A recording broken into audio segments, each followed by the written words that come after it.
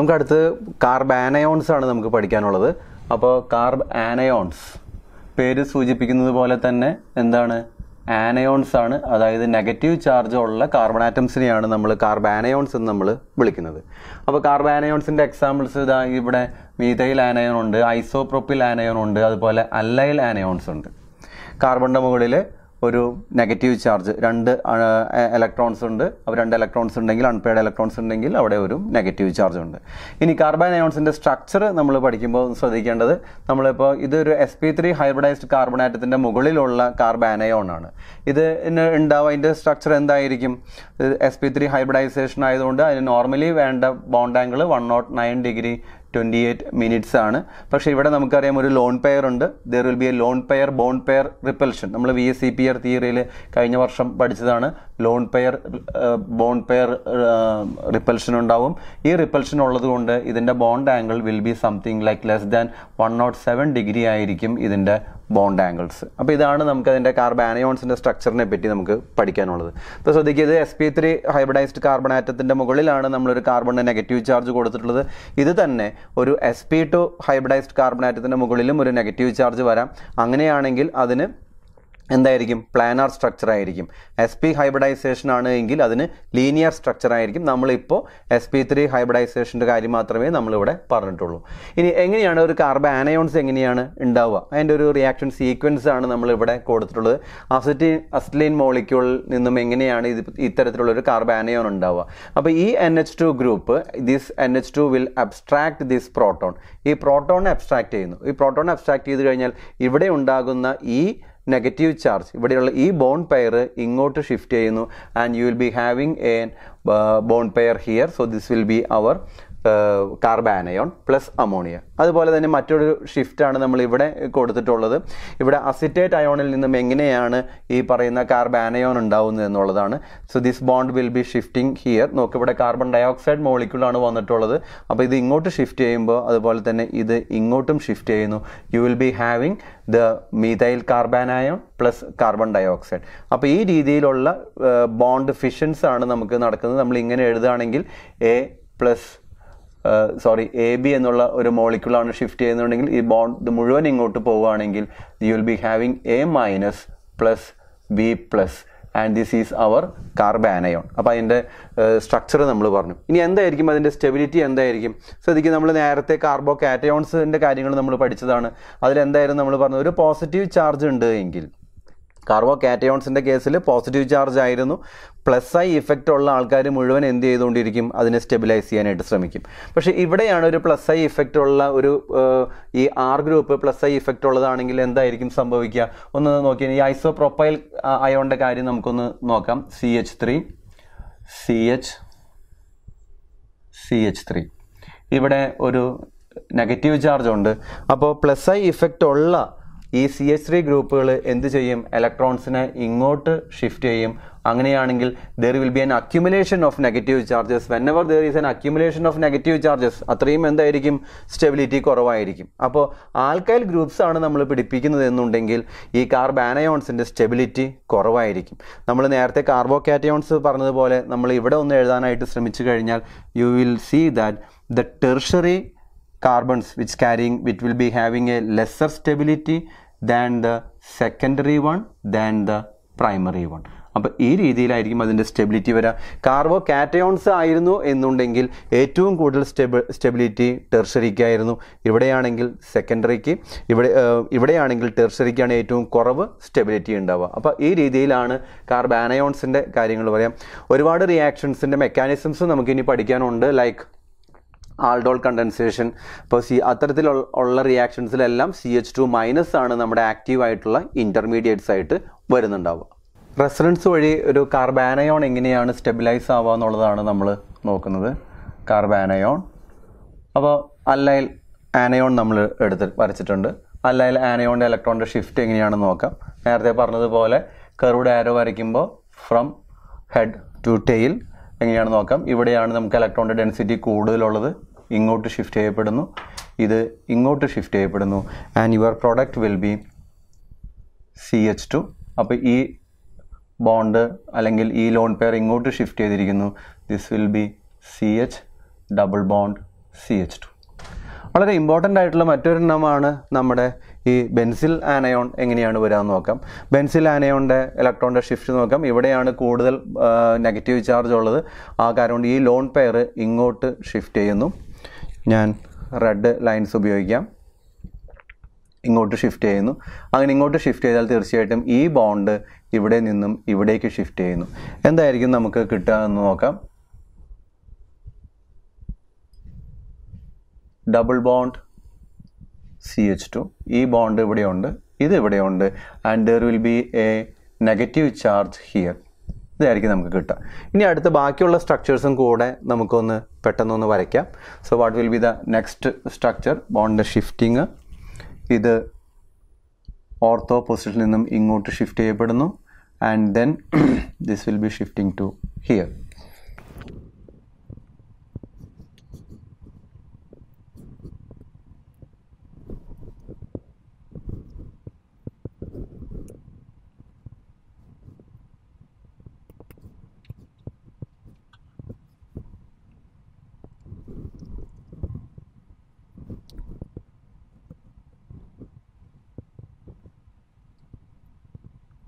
തിരിച്ച് നമ്മുടെ സ്ട്രക്ചർ നമുക്ക് കിട്ടിയിട്ടുണ്ട്.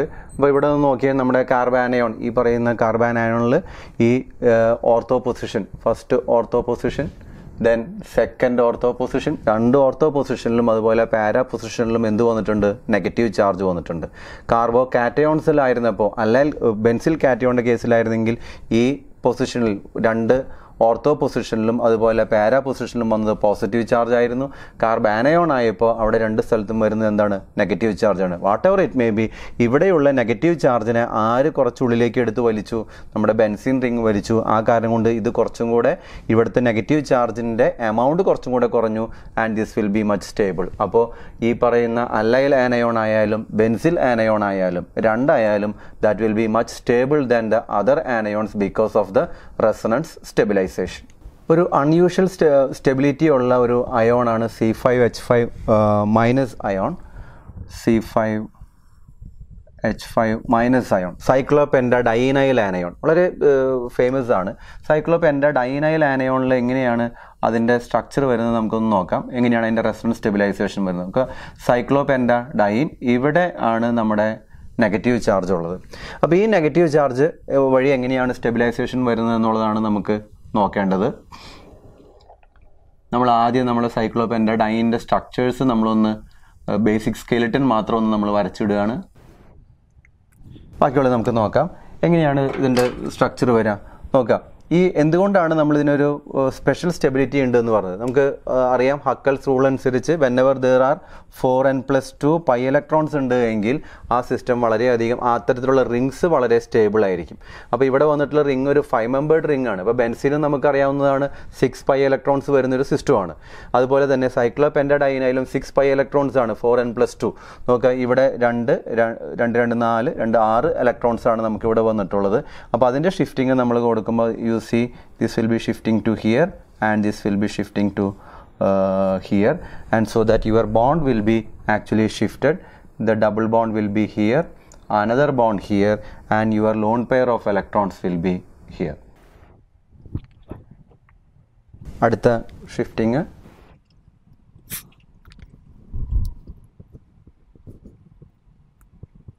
ഇത്തരത്തിൽ നമുക്കിതിൻ്റെ ഷിഫ്റ്റിംഗ് നമുക്ക് വരച്ചു പോകാനായിട്ട് പറ്റും.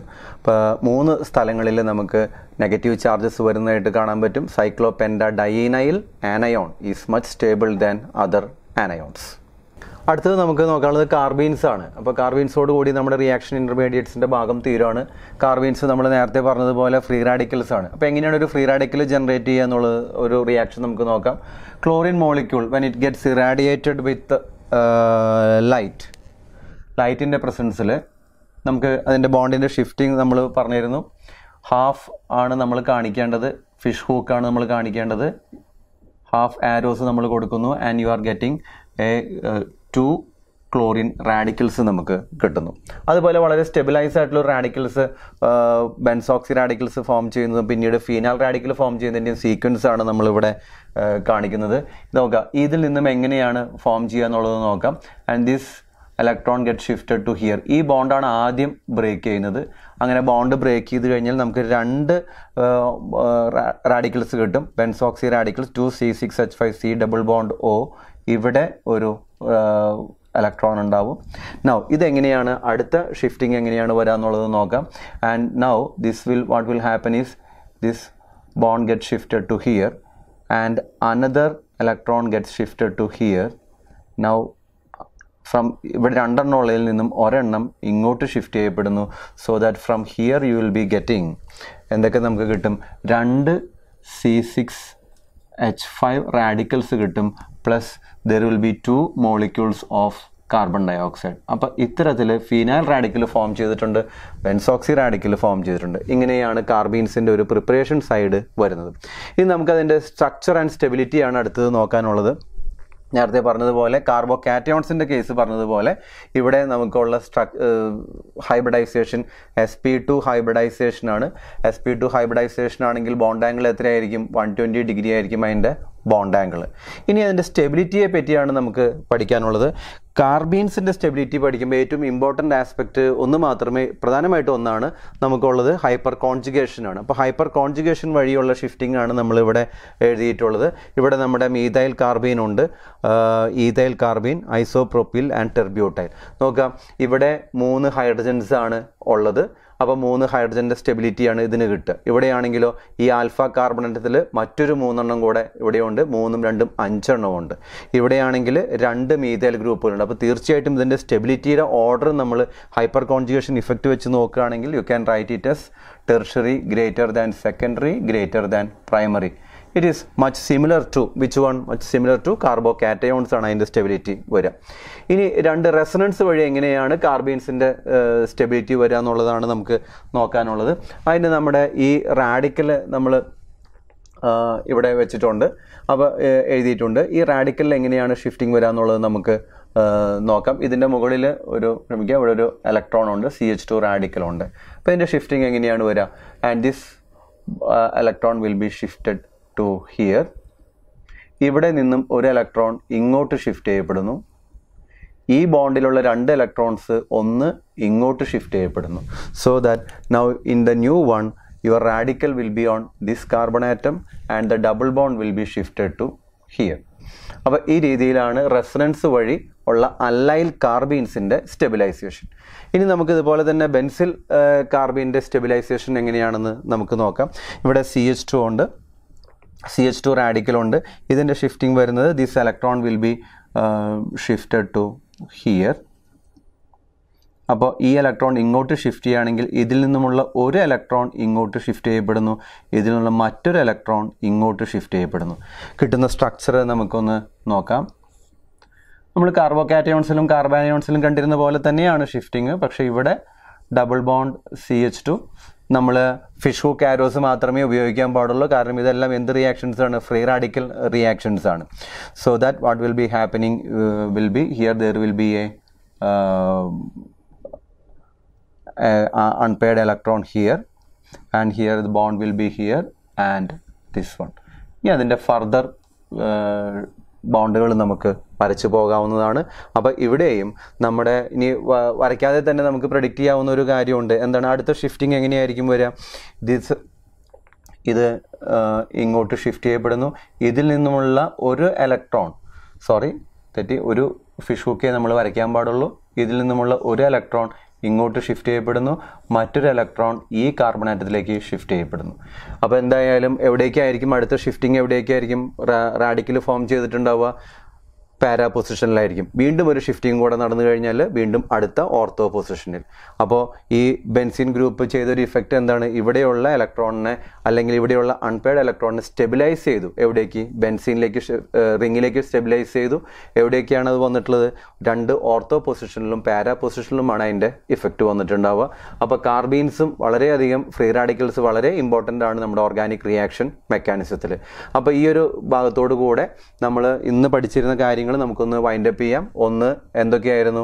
ഒന്ന് നമ്മൾ എങ്ങനെയാണ് കർവ്ഡ് ആരോ വെച്ച് എങ്ങനെയാണ് റിയാക്ഷൻ ഫോർമാലിസം നമുക്ക് എഴുതാൻ എന്നുള്ളത് നമ്മൾ നോക്കിയിരുന്നു. Then we had seen the കാർബോകാറ്റയോൺസ്, then we had seen the carbanions, and then at last we have seen the carbenes. നമുക്ക് ടൈപ്സ് ഓഫ് ഓർഗാനിക് റിയാക്ഷൻസ് ആണ് ഒന്ന് നോക്കാനുള്ളത്. ജനറൽ ടൈപ്സ് മാത്രമേ നമ്മൾ പറയുന്നുള്ളൂ.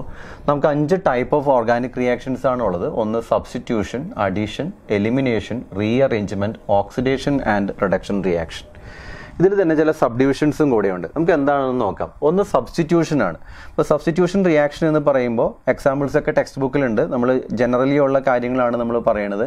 അല്ലെങ്കിൽ ബി എന്ന് പറയുന്നൊരു മോളിക്യൂളിൻ്റെ കൂടെ സി എന്ന് റിയാക്ട് ചെയ്യുമ്പോൾ നമുക്ക് കിട്ടാൻ പോകുന്നത് AC+B ആണ്. ഇവിടെ എന്താണ് സംഭവിച്ചിട്ടുള്ളത്? ഈ ബീനെ ആര് സബ്സ്റ്റിറ്റ്യൂട്ട് ചെയ്തു? സി സബ്സ്റ്റിറ്റ്യൂട്ട് ചെയ്തു. അപ്പോൾ ഉണ്ടാവുന്ന പ്രൊഡക്റ്റ് എന്താണ്? AC ആണ് നമ്മുടെ പ്രൊഡക്റ്റ്. അപ്പോൾ ഈ രീതിയിലുള്ള റിയാക്ഷൻസിനെയാണ് നമ്മൾ സബ്സ്റ്റിറ്റ്യൂഷൻ റിയാക്ഷൻസ് എന്ന് പറയുന്നത്. അപ്പോൾ സബ്സ്റ്റിറ്റ്യൂഷൻ റിയാക്ഷൻസ് 3 ടൈപ്പ് ഉണ്ട്. ഒന്ന് സബ്സ്റ്റിറ്റ്യൂഷൻ ബൈ ന്യൂക്ലിയോഫൈൽസ്. ന്യൂക്ലിയോഫൈൽസ് ആണ് വരുന്നതെങ്കിൽ ഉള്ള സബ്സ്റ്റിറ്റ്യൂഷൻസ് എന്തൊക്കെയാണ്?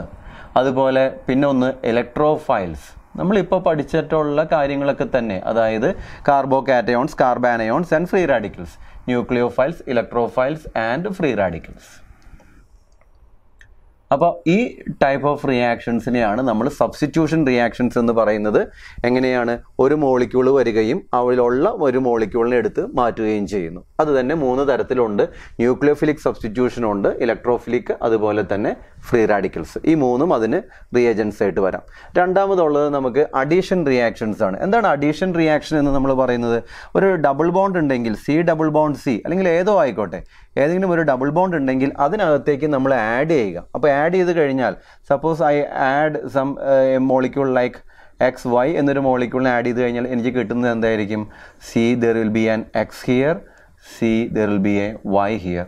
ഇതിനെയാണ് നമ്മൾ അഡീഷൻ റിയാക്ഷൻസ് എന്ന് നമ്മൾ വിളിക്കുന്നത്. അഡീഷൻ റിയാക്ഷൻസും ഇതുപോലെ തന്നെ 3 ടൈപ്പ് ഉണ്ട്. ഏതൊക്കെയാണ്? Nucleophiles, electrophiles. നമുക്ക് ഇങ്ങോട്ട് കൊടുക്കുകയാണെങ്കിൽ ന്യൂക്ലിയോഫൈൽസ് ഉണ്ടാവാം, ഇലക്ട്രോഫൈൽസ് ഉണ്ടാവാം, അതുപോലെ തന്നെ എന്തുണ്ടാവാം? ഫ്രീ റാഡിക്കൽസും ഉണ്ടാവാം. അപ്പോൾ അതാണ് നമ്മൾ അഡീഷൻ റിയാക്ഷൻ. ഇപ്പോൾ നമ്മൾ എന്തുകൊണ്ടാണ് അങ്ങനെ പറയാനുള്ള കാരണം, ഇൻകമിങ് അറ്റാക്കിംഗ് റിയാജന്റ് ന്യൂക്ലിയോഫൈൽ ആണോ, ഇലക്ട്രോഫൈൽ ആണോ, ഫ്രീ റാഡിക്കൽ ആണോ അനുസരിച്ച് addition reactions will be of 3 type. Next one is elimination reaction ആണ്. എന്താണ് എലിമിനേഷൻ? ഒന്നിൽ നിന്നും എടുത്തു മാറ്റുക. ഇപ്പോൾ നമ്മളൊരു ആൽക്കൈൻ മോളിക്യൂൾ C ഹൈഡ്രജൻ, നമ്മുടെ ഈഥൈൻ മോളിക്യൂളിനെ നമ്മളൊരു എലിമിനേഷൻ റിയാക്ഷന് വിധേയമാക്കുകയാണെങ്കിൽ, ഒരു മോളിക്യൂൾ ഓഫ് ഹൈഡ്രജൻ അതിൽ നിന്നും എടുത്ത് മാറ്റുകയാണെങ്കിൽ നമുക്ക് കിട്ടുന്നത് എന്തായിരിക്കും? ഒരു ആൽക്കീനെ നമുക്ക് കിട്ടുന്നു. അപ്പോൾ ഇത്തരത്തിലുള്ളതിനെയാണ് നമ്മൾ എലിമിനേഷൻ റിയാക്ഷൻ എന്ന് പറയുന്നത്. Elimination reactions 2 type of elimination reactions ഉണ്ട്. ഒന്ന് ആൽഫ എലിമിനേഷൻ, മറ്റൊന്ന് ബീറ്റ എലിമിനേഷൻ. എന്താണ് ആൽഫ എലിമിനേഷൻ? ആൽഫ എലിമിനേഷൻ എന്ന് പറഞ്ഞു കഴിഞ്ഞാൽ എടുത്തു മാറ്റപ്പെടുന്ന 2 സബ്സ്റ്റിറ്റ്യൂവൻസും അല്ലെങ്കിൽ 2 ഗ്രൂപ്പ്സും ഒരേ കാർബൺ ആറ്റത്തിൽ നിന്നുമാണെങ്കിൽ അതിനെ നമ്മൾ ആൽഫ എലിമിനേഷൻ എന്ന് വിളിക്കുന്നു. 2 എണ്ണം ഡിഫറെൻറ്റ് കാർബൺ ആറ്റത്തിൽ നിന്നുമാണെങ്കിൽ അതിനെ നമ്മൾ ബീറ്റ എലിമിനേഷൻ എന്ന് വിളിക്കുന്നു. ഒരു സിമ്പിൾ എക്സാമ്പിളായിട്ട് ഈ ഒരു റിയാക്ഷൻ നമ്മൾ നോക്കുകയാണെങ്കിൽ ഇത് ആൽഫയാണോ ബീറ്റയാണോ? തീർച്ചയായിട്ടും ഇത് എന്താണ്? ഇത് ബീറ്റ എലിമിനേഷനാണ്. കാരണം ഒരു ഹൈഡ്രജൻ ഇതിൽ നിന്നും ഒരു ഹൈഡ്രജൻ ഈ കാർബൺ ആറ്റത്തിൽ നിന്നുമാണ് മാറിയിട്ടുള്ളത്. So that is A beta elimination. ഇനി അടുത്തത് എന്താണ്? റീഅറേഞ്ച്മെൻറ്റ് റിയാക്ഷൻസ് ആണ്. അപ്പോൾ ബെക്ക്മാൻ റീഅറേഞ്ച്മെൻറ്റ്, ഒരുപാട് നമ്മുടെ പെരിസൈക്ലിക് റിയാക്ഷൻസ്, അതെല്ലാം റീഅറേഞ്ച്മെൻറ്റ് റിയാക്ഷൻസ് ആണ്. ഒരു സിമ്പിൾ എക്സാമ്പിളായിട്ട് നമ്മൾ കൊടുക്കുകയാണെങ്കിൽ ഇത്തരത്തിലുള്ള ഒരു മോളിക്യൂൾ, അതിൽ ഇവിടെ ഒരു ക്ലോറിൻ ആറ്റം ഉണ്ട്. ഒരു റീഅറേഞ്ച്മെൻറ്റ് റിയാക്ഷൻ ആണ് എങ്കിൽ മറ്റൊന്നുമില്ല, ഈ ക്ലോറിൻ മോളിക്യൂൾ ഈ ഇപ്പുറത്തേക്ക് ഷിഫ്റ്റ് ചെയ്തിട്ടുണ്ടാവും. So that is A rearrangement reaction. അത്തരത്തിലുള്ള റിയാക്ഷൻസ് ഉണ്ട്. പിന്നെ ഉള്ളത് നമ്മൾ നോർമലി ഇനോർഗാനിക്കിലൊക്കെ നമ്മൾ കാണുന്നത് പോലെയുള്ള ഓക്സിഡേഷൻ റിഡക്ഷൻ റിയാക്ഷൻസ്. നമ്മൾ ചെറിയ ക്ലാസ്സിലോട്ട് പഠിക്കുന്നതാണ്. ആൽക്കഹോളിനെ ഓക്സിഡൈസ് ചെയ്ത് കഴിഞ്ഞാൽ നമുക്ക് ആൽഡിഹൈഡ് കിട്ടും, ആൽഡിഹൈഡിനെ ഓക്സിഡൈസ് ചെയ്ത് കഴിഞ്ഞാൽ നമുക്ക് ആസിഡ് കിട്ടും എന്നുള്ള രീതി. അപ്പോൾ അത്തരത്തിലുള്ള ഓക്സിഡേഷൻസ് ഉണ്ട്. അതുപോലെ ഹൈഡ്രോജനേഷൻസ് ടൈപ്പുള്ള റിഡക്ഷൻ റിയാക്ഷൻസും പോസിബിൾ ആണ്. അപ്പോൾ ഓർത്തിരിക്കേണ്ടത് 5 ഡിഫറെൻറ്റ് ടൈപ്പ് ഓഫ് റിയാക്ഷൻസ് ആണ് ഓർഗാനിക് റിയാക്ഷൻസിൽ പ്രധാനമായിട്ടും വരുന്നത്. സബ്സ്റ്റിറ്റ്യൂഷൻ, അത് തന്നെ nucleophilic, electrophilic, free radical. Addition reactions again 3 types, nucleophilic, electrophilic and free radical.